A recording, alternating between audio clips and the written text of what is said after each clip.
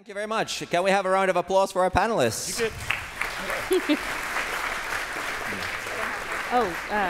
Thanks for being here. There's a whole long introduction that I'm supposed to read for all of you, but instead I'm going to ignore that and start with, sort of like a personal introduction, because you three might be, some of the, a little bit my like developer design heroes, all of you in different ways.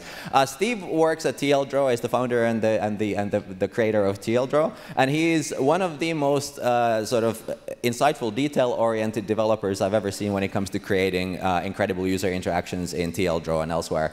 So glad to have you here, Steve. Thank you. Yes. And Maggie is a little bit of hybrid everything. Developer, a designer, anthropologist. She's an incredible deep thinker in the paradigms of computer user interaction, computer-human interaction, but also just a wonderful designer and has contributed to so many projects and so many resources on the internet, just JavaScript. So thanks for being here, Maggie. Can we have a round of applause for Maggie? I get a round of applause? Oh, did Steve not get a round of applause? Can we have a round of applause for Steve as well? And finally, Anjana joins us all the way from San Francisco. She is truly the polymath. She's done a little bit of everything from studying philosophy to teaching English to computational linguistics. And I think she brings all of these things together to a really holistic view on programming. And she's working on some truly exciting projects, which I'm sure that we can hear during this panel. Thank you for being here, Anjana. All right, so let's get going. The topic of this panel is UX and developer overlap. And I think the one cliche questions that we always hear is, should designers code? And we don't really need to go into that here, but I want to pose the opposite question. Should every product engineer or front-end engineer design? And what does it mean to participate in a design process? Who wants to go first? Yeah, that's a good question. I mean, the simple answer is no, developers don't have to become designers, right? That's never the ask, or that's why we all resent the question, should designers code, should developers design? Everyone's like, well, I'm kind of drowning over here in JavaScript tooling. Please don't make me take on a whole new discipline. I think it's maybe more interesting to turn it into asking people to hold their developer or designer hat loosely and be very open to learning things outside of that very strict box that we put ourselves into, and just thinking, developers should be open to learning more about design and working very closely with designers and learning to think like a designer rather than becoming a designer, whatever that might mean. Yeah, I would agree with that. I see design as kind of opinions about how things should work and look and so forth, and then a lot of process. So how do we make those decisions based on our users and as a team, based on the product? And then there's like the whatever execution stage, the building things in Figma. Developers don't necessarily have to be on the last one, but should absolutely be part of the first two. Either having opinions on what looks good and what doesn't, and having those opinions be informed by their technical practice. And then, yeah, if there are processes around design, that might be a place for even though you're a developer, a front-end developer, absolutely a place for you to participate. Do you have a mic? She doesn't have a mic. Can we get another microphone? I think it's over there.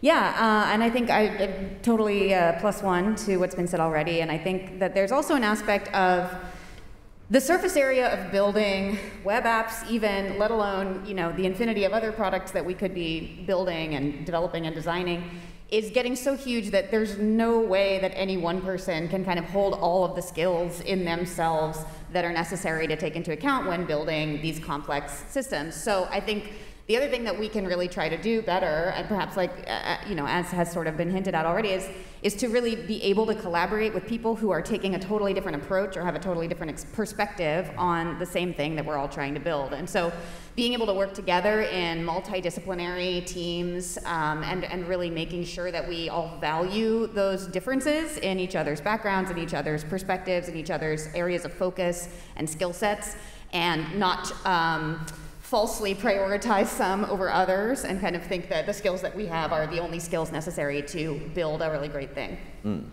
And to build software, I think there are some natural constraints. If you're a team of one, you must do everything yourself. If you're a team of many, you can specialize a little bit. So maybe to this question of collaboration versus like synchronously being able to make these product decisions in one head, where does the like difference really become? Like what type of sort of design tasks or what kind of product tasks require that one person or that tight synchronous collaboration, and when can we be more sort of split responsibilities among the team? Well, I feel like Steve's going to be the the expert on this one. I'll maybe quickly say my initial take on it would be when products are early.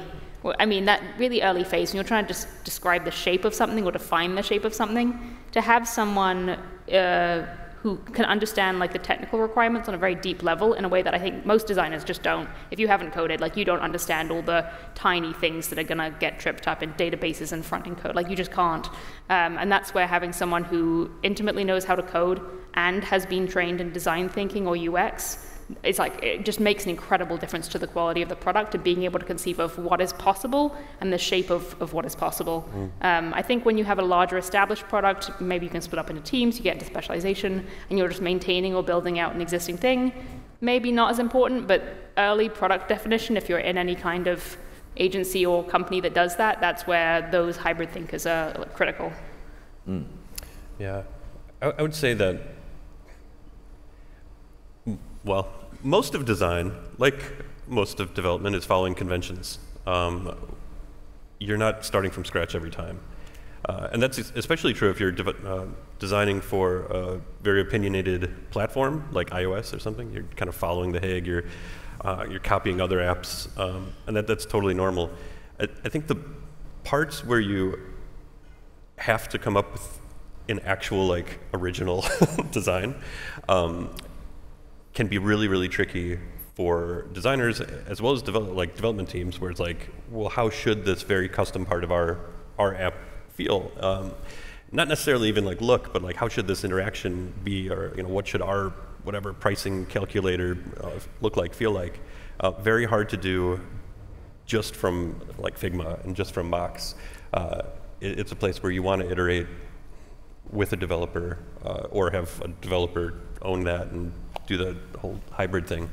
But yeah, the further you get away from like conventions and the tracks, like the more the kind of the hybrid design developer collaboration is important. If it's just a button, and if it's just a button in iOS, or like you don't need a designer who codes to make that. You might not even need a designer, and which would probably be a good talk name or something. But yeah, once you start getting into weird stuff, then that's where it matters. So Steve, I wanted to ask your personal take on this, because I feel like you embody this kind of like synchronous designer-developer sort of like workflow, right? Like, how many hours have you spent perfecting the arrows in Fieldro?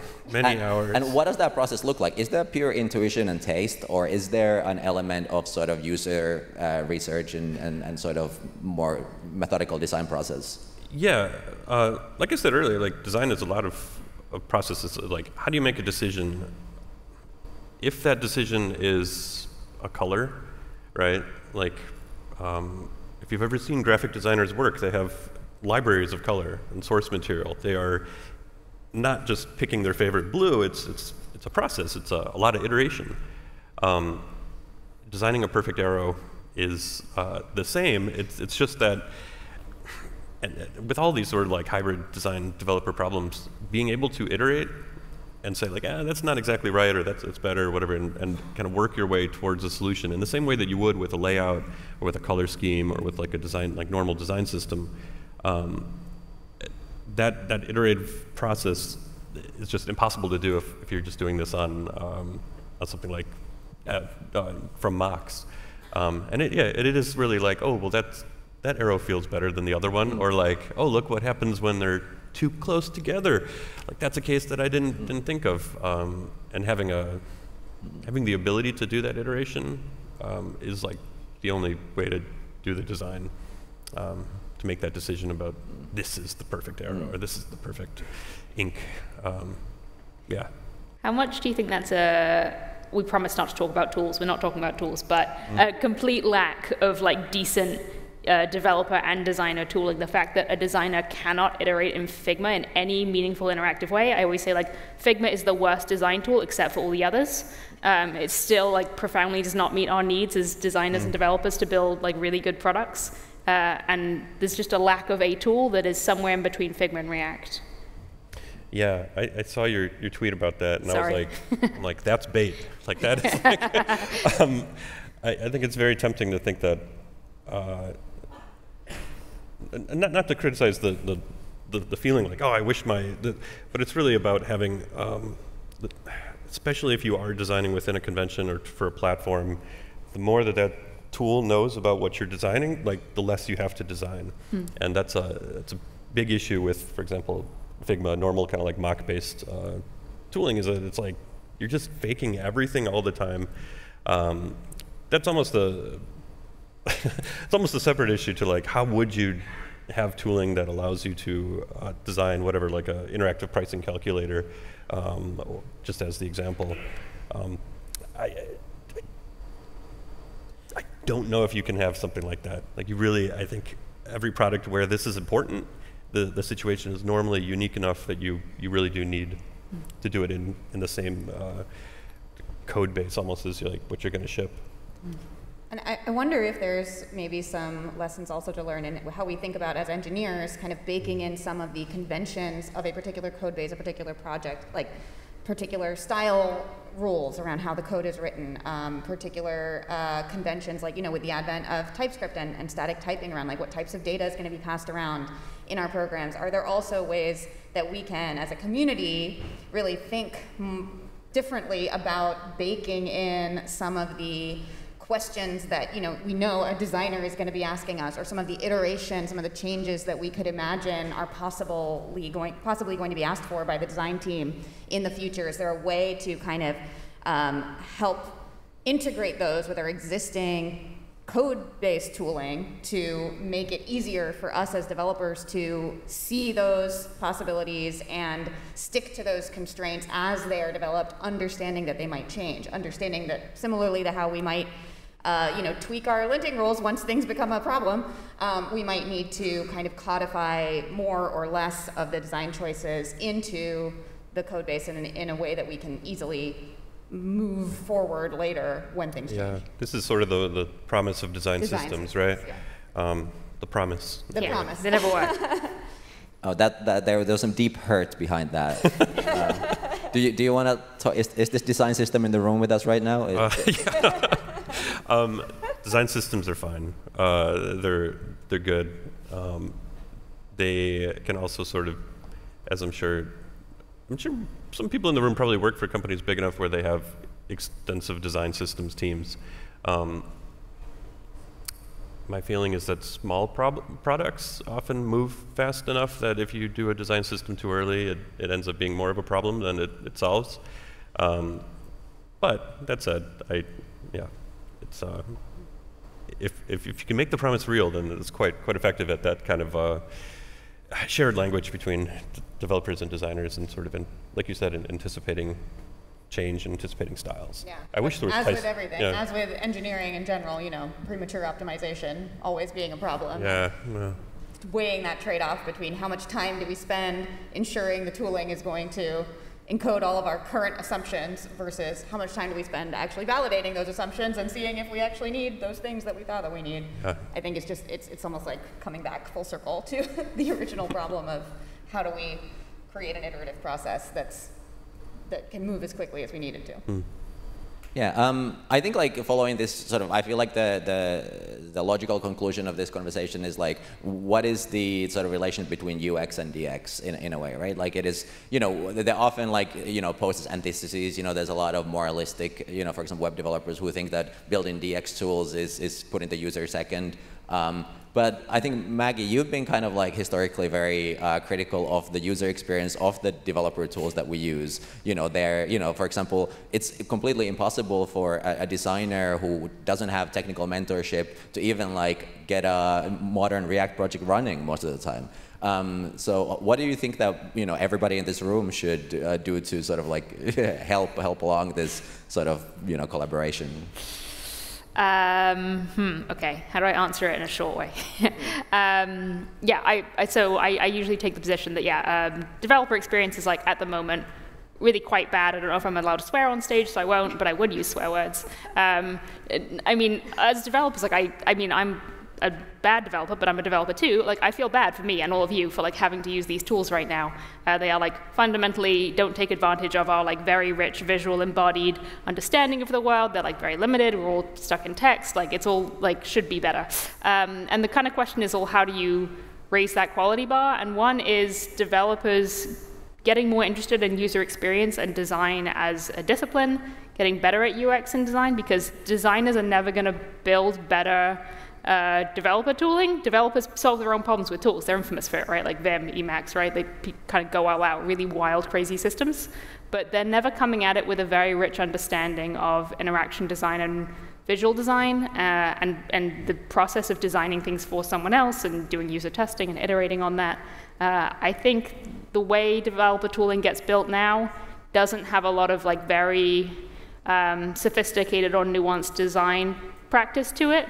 And if there were a group of designers, I mean developers, that were to skill up in design and then solve their own problems with tools and apply the design thinking process, I think DX tooling would level up. So that's kind of my current, like, I guess, hammer I'm wielding, is like, how do you get people who are already inclined towards design, like you're one who, well, you came from design first, but people who live at the hybrid of those two are probably the ones who are going to build the best DX tools in the future. Yeah. If I can piggyback on that, the just like most DX tools are not designed. Yeah. Like, well, yeah. And I say that in that there's not a design process involved in the creation of this API or whatever. A design process that's like founded on the idea that like, well, I don't know how this should work. We should get the people in and figure it out that way. And so I would say like it's really 0 to 1 in most cases with DX, and you can tell when it's good. When it's good, and you're like, no, you involved some people not on the team in this the design of this API or the design of this tool or workflow, but you can also tell when it was just some guy. Yeah, and I think a lot of the most successful or most loved developer tooling comes from that one person, or like a person who has a taste and a vision, who has like an original insight about something, and then some of them end up being successful. But then there's all those thousands of other developer tools and libraries and packages and CLIs that don't end up being that useful. Do you think that applying a quote-unquote design process would sort of help those projects that are struggling? Well, I mean, if you have something out there long enough, for example, like React is a great example of an API that has been in the wild long enough to be designed the hard way, which is to have the Davids of the world yelling at the team, being like, "This doesn't work." I'm like, "Please make this better," and just so much interaction with the community. New projects, small projects aren't going to have that, and so yeah, you could take your best guess at it, and maybe that's fine. But I think if DX is something that you want to have part of the whatever your product's DNA from the very beginning, then it shouldn't be the kind of solo. Even no matter how good your opinions are or whatever, like it's just an incomplete data set on which to make that decision or those decisions. And I think on that note, I think we need to follow our own advice and also ask our users, what is it that they actually need instead of pretending to know what they want. So.